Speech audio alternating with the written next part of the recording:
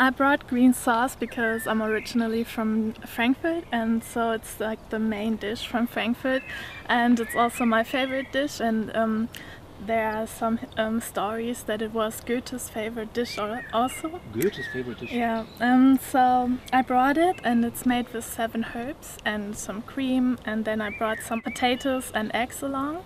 I picked the Silvaner because I think it fits very well. It has also these herbal elements. I also smell some citrus, which goes along very well because it's light. It has to be light wine for the herbs, and I like the minerality in the taste. Thank you, Wiebke.